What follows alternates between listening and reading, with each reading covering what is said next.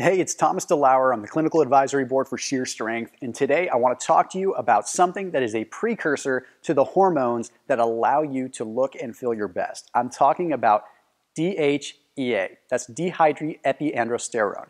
What that does within the body is nothing short of amazing, and I think a lot of times when we're looking at hormones and we're looking at things that we can potentially take to help improve our performance, we're not looking the step back that we need to look. A lot of times we're focusing on our T levels, or we're focusing on our estrogen levels. We're focusing on all the things that directly impact us right then and there.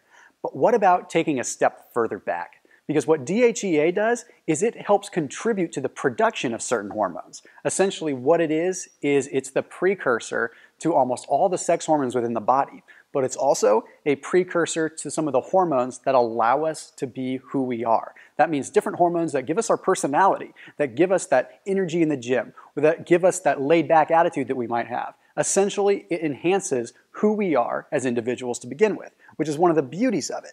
But there's one attribute of DHEA that I wanted to focus on more than anything in this video, and that is the wonderful world of cortisol and how DHEA directly affects cortisol. Now, first and foremost, let me address this. Cortisol is not a bad thing. We need it, okay? We need it to help increase our blood pressure when we get up in the morning. We need it to help regulate our stress response. We need it to help regulate that fight or flight response. It's a good thing, but when we have too much or it's occurring chronically, that's when it can start causing some issues. It can start causing issues like storing excess body fat. It can cause you to feel a lot more lethargic. It can make you weaker. It can affect your sleep. It can totally wreak havoc on your body if you let it. So how does DHEA actually combat cortisol? Well, you see, it comes down to the adrenal gland. The adrenal gland produces cortisol, that fight or flight response, right?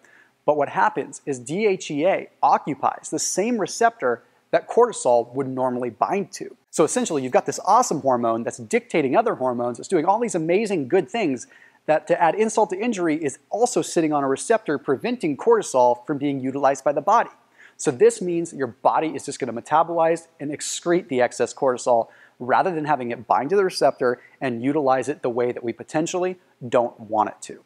But let's talk about the sex hormones for a minute too, because I think that's a very big component of DHEA, and quite frankly, probably why you're watching this video. DHEA is the precursor to testosterone and the precursor to estrogen. What this means is it's going to help your body regulate how much you produce. You see, if you only focus on regulating your testosterone, you only focus on regulating estrogen, a lot of times you can throw your own natural system out of whack. So it's very, very good to focus on DHEA at first so that your body can sort of have that adaptogenic effect and start to balance out what needs to be balanced out. So it's going to also increase your testosterone, increase your estrogen, but at a rate that your body should be increasing it.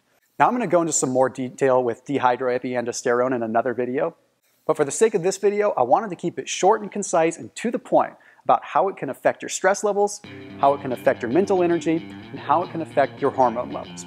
As always, keep it locked in here with Sheer Strength so that we can show you exactly what you need to live the best possible life through your nutrition, through your vitamins, your supplementation, and most of all, your training. I'll see you in the next video.